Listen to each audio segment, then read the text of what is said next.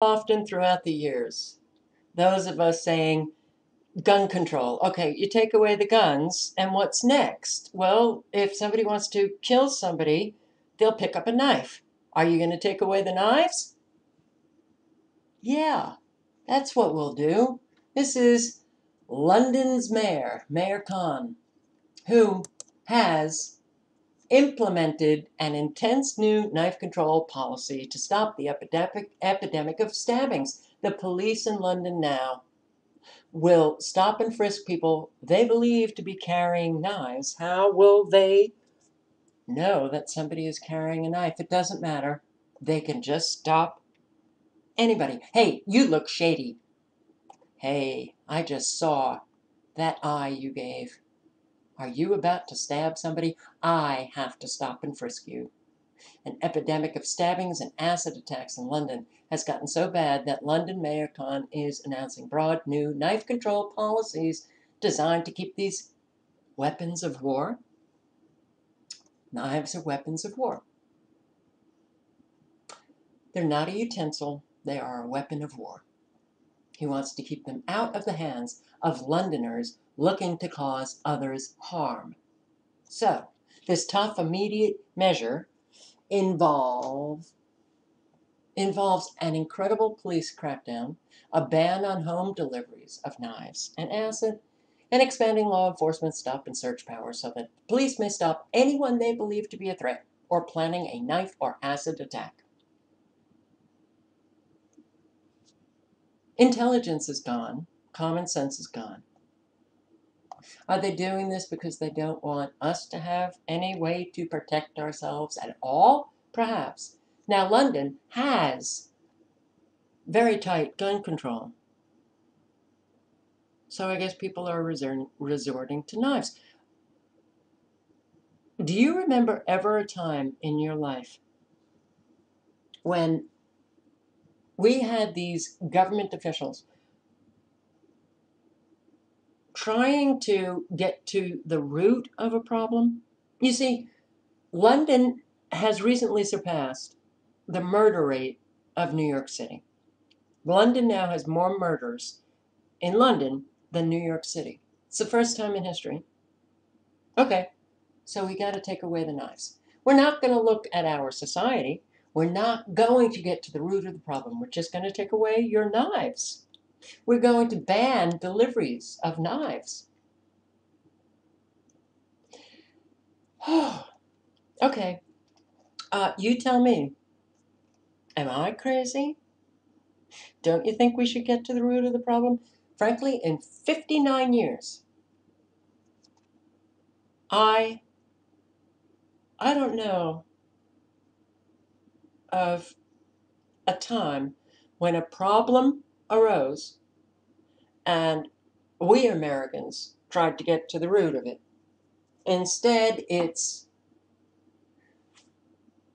just that quick fix that doesn't fix anything.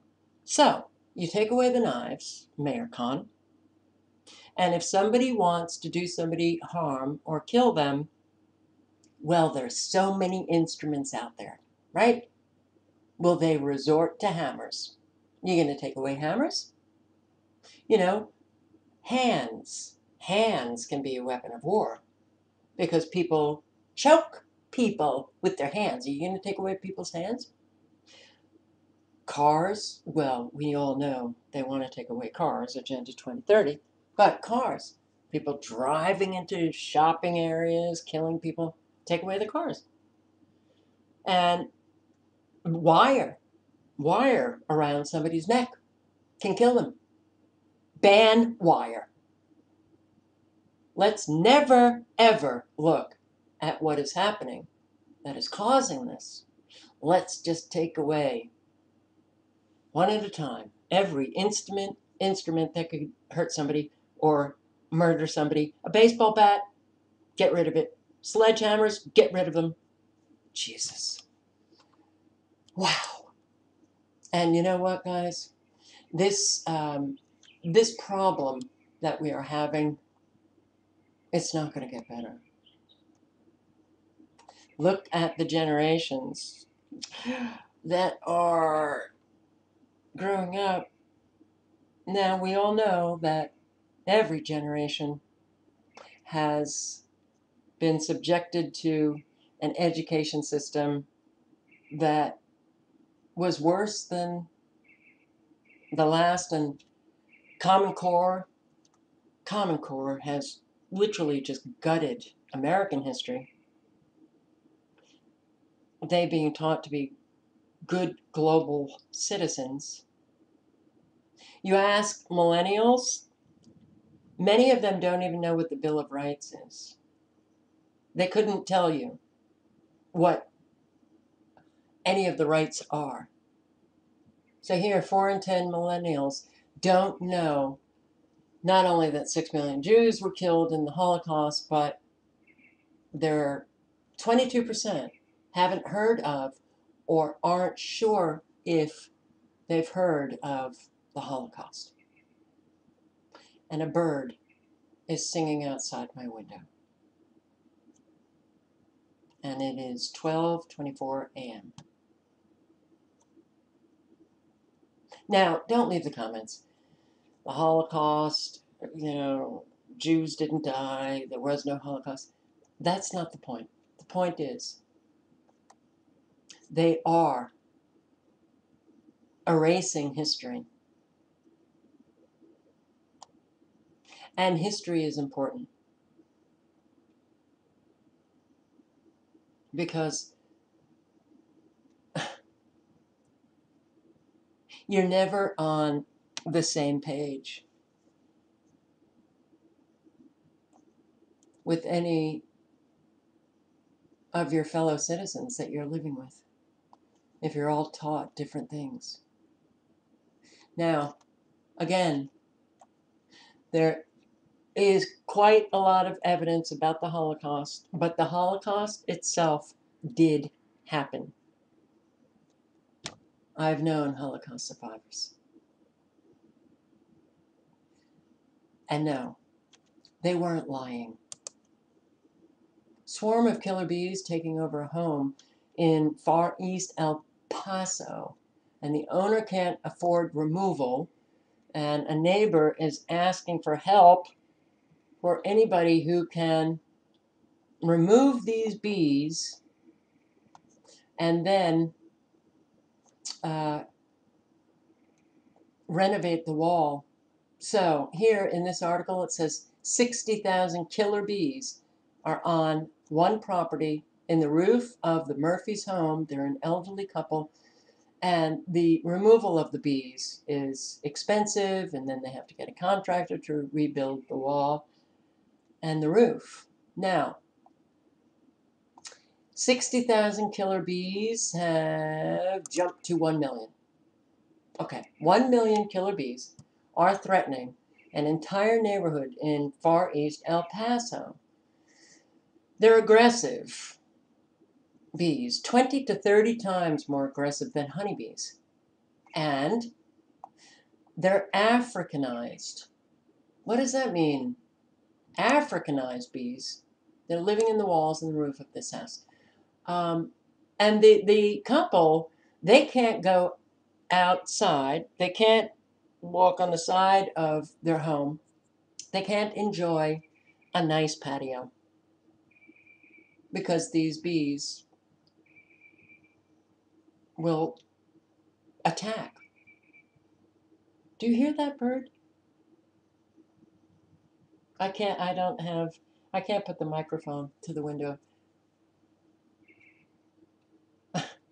All right.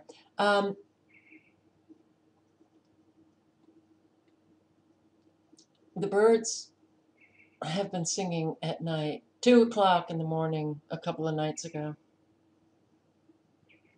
So incredibly loud for about an hour and a half. All right. Well, Africanized bees. These are African and European bees that have come together, and they clearly are able to do that multiculturalism thing better than humans because they have created the Africanized bee. They're hybrids. but they've become extremely aggressive. So, how did they get here?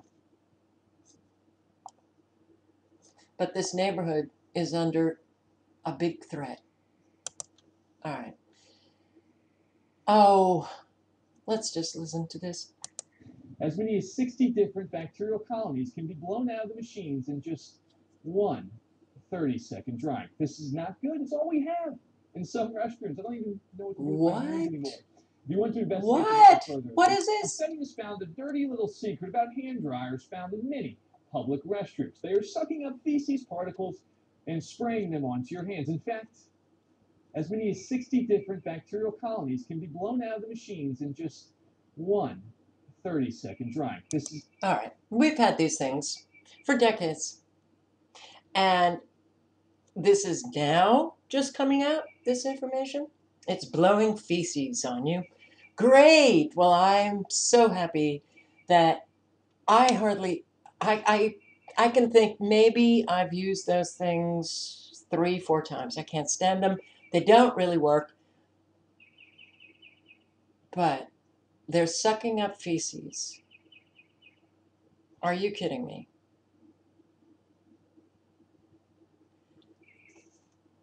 I don't know what to say.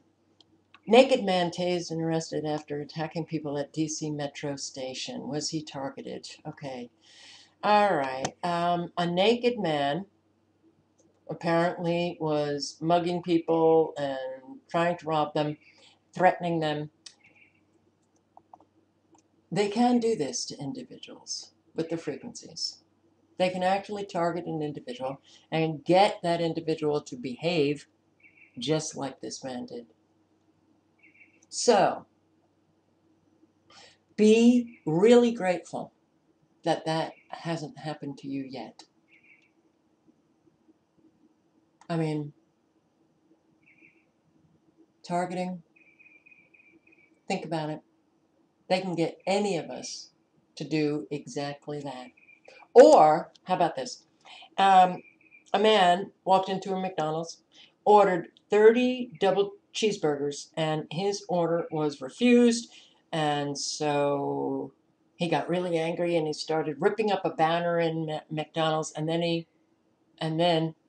he went for the golden arches.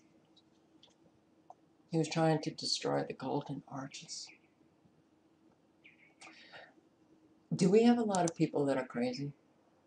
Yeah, we do. Mom who let 4-year-old eat a peanut butter and jelly sandwich in a shopping cart branded a monster by a parenting forum. Okay. A 4-year-old eating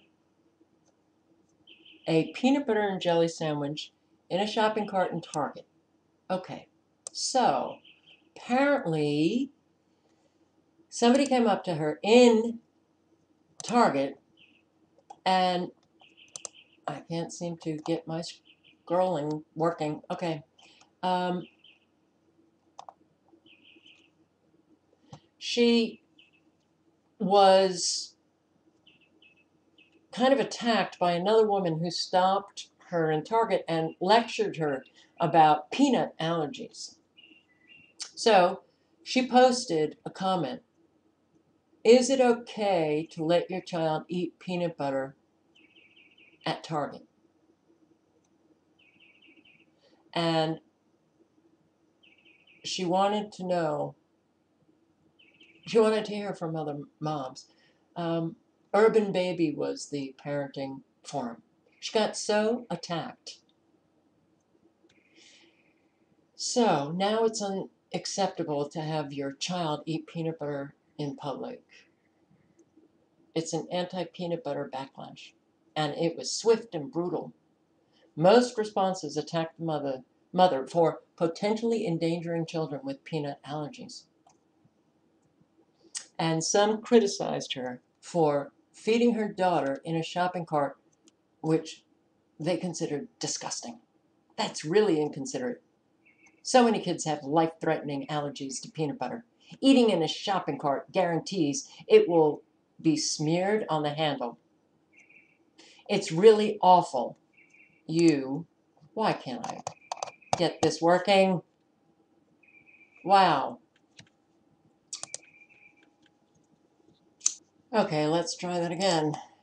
No, I can't scroll down. Okay. All right.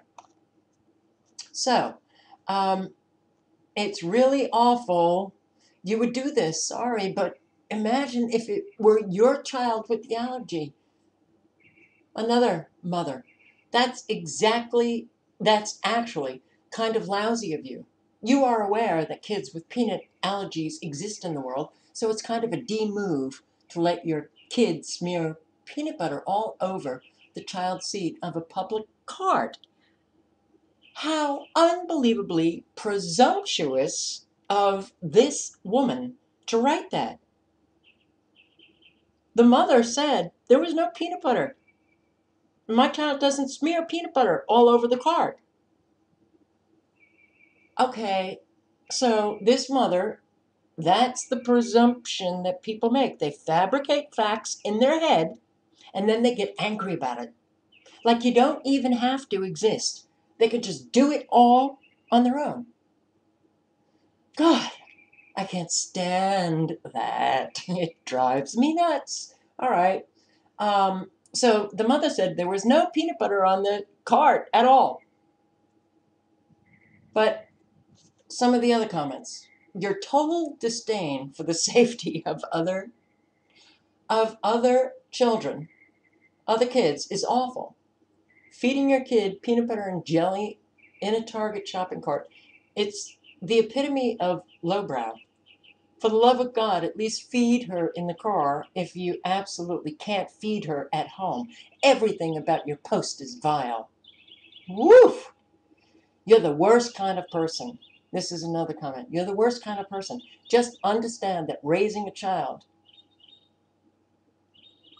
I'm recording that bird.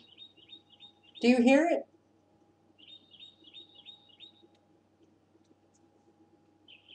It's quite loud. Anyway, you're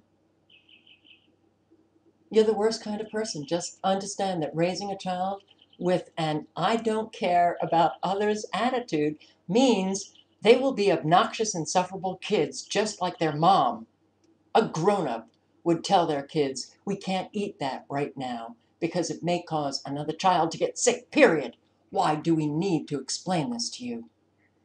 Another one, it's not impossible to feed your child before or after putting them in a shopping cart, especially peanut butter. You're awful. Another one, so gross. You packed a peanut butter and jelly for your kid to eat at Target. There's so much wrong with this. It needs to be fake. God. Wow. Oh, man.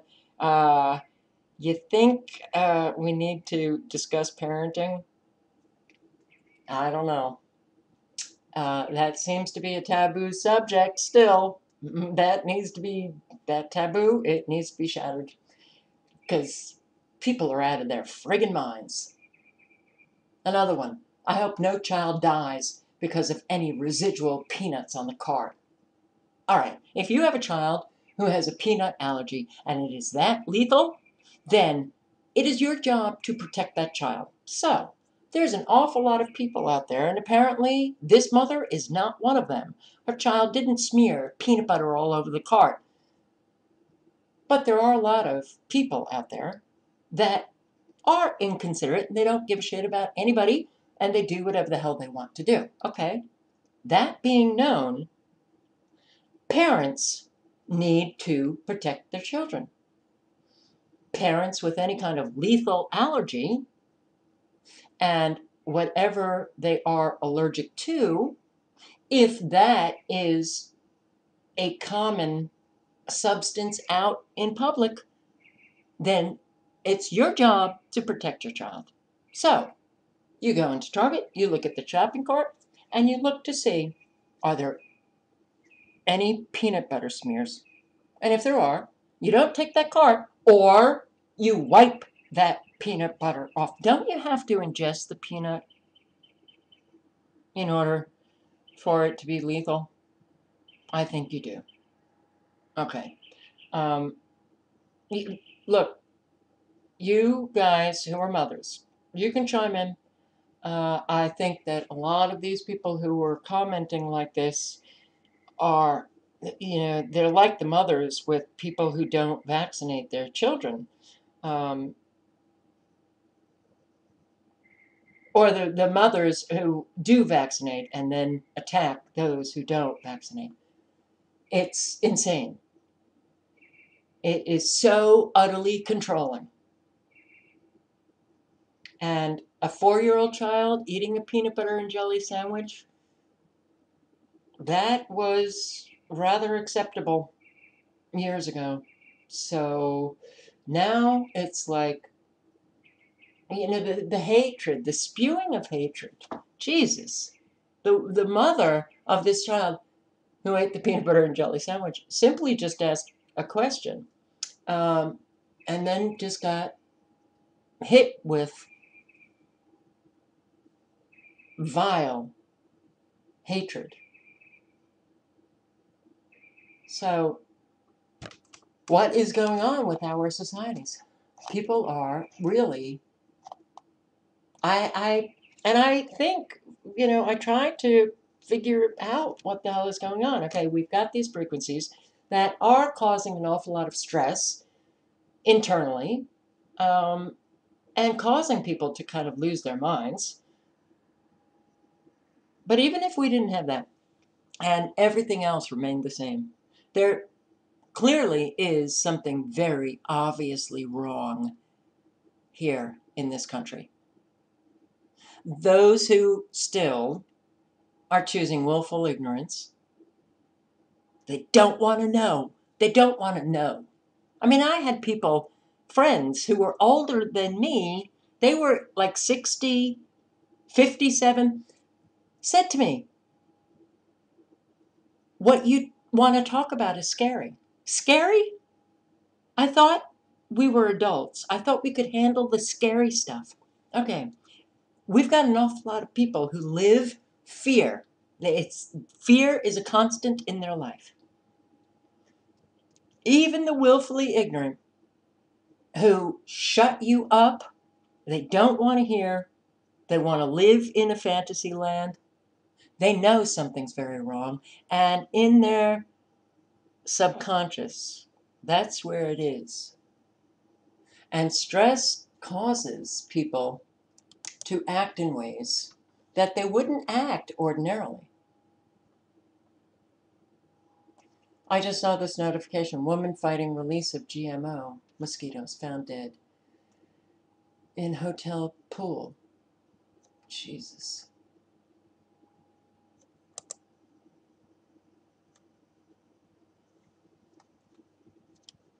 Yep. I have periods during the day that the computer acts like this and then it just reverts back. So, yeah, people can act. Look, stress causes regression in people, and they begin to act in very uncivilized manners. I've been there. I've been so stressed out, and then having to face somebody that is treating me in a way that is really kind of pushing the limit on crazy or lying or doing any of that stuff. Wow, have I lost it in terms of just really letting loose my anger. Not in a physical way, but hell, I will admit my anger. It's not an irrational anger because it's related to something.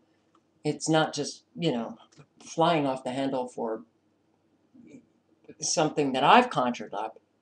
Something's happening and it shouldn't be happening. And when that something is obvious, I can really,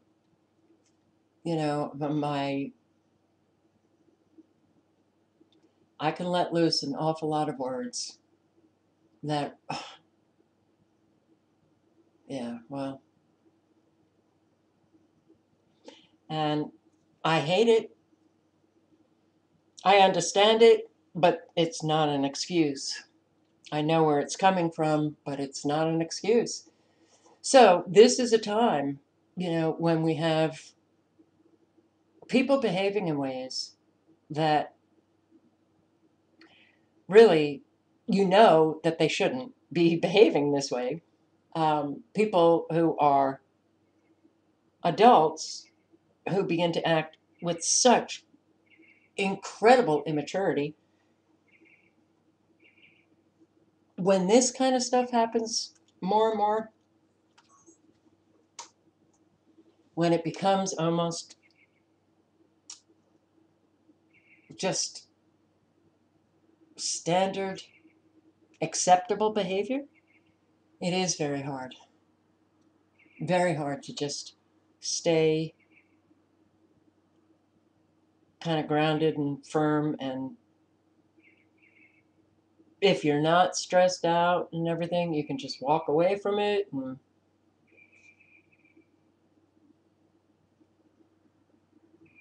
a longtime opponent of genetically engineered mosquitoes was found dead in Washington hotel as she prepared to present a petition with over 200,000 signatures to the EPA. Mila Demir, a 45-year-old activist from Key West, Florida. She opposed the release of genetically engineered mosquitoes, found dead in a swimming pool. Jesus. I'll link below to all articles. I mean,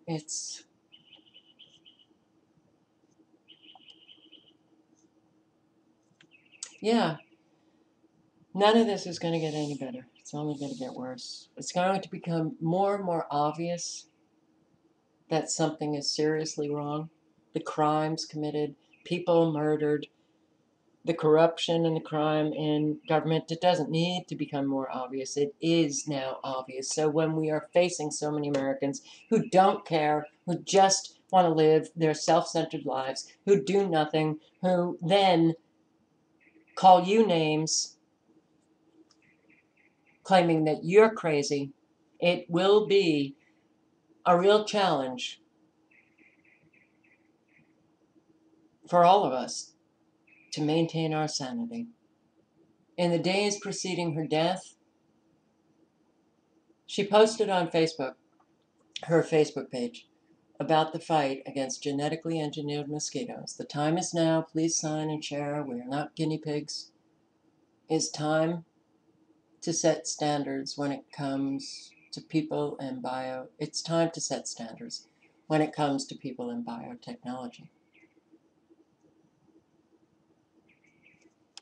An activist post spoke with her friend, Barbara Napoles, a fellow activist and long-term friend, who accompanied her on the trip to Washington, D.C., one of the last people to see her alive. She worked with Demir for years as part of the Never Again Foundation, an organization that focused on a variety of environmental causes.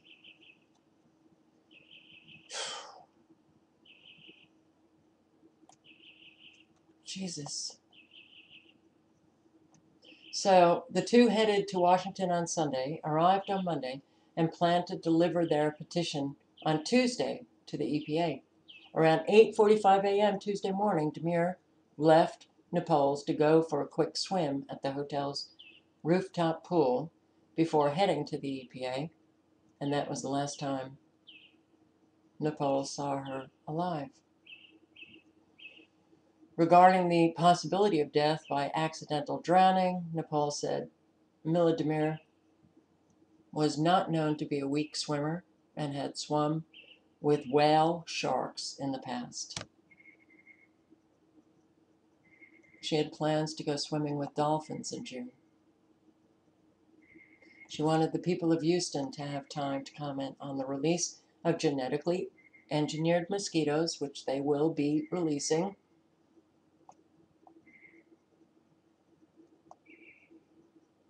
And I'm sure the police are going to conclude immediately She drowned. Accidental drowning.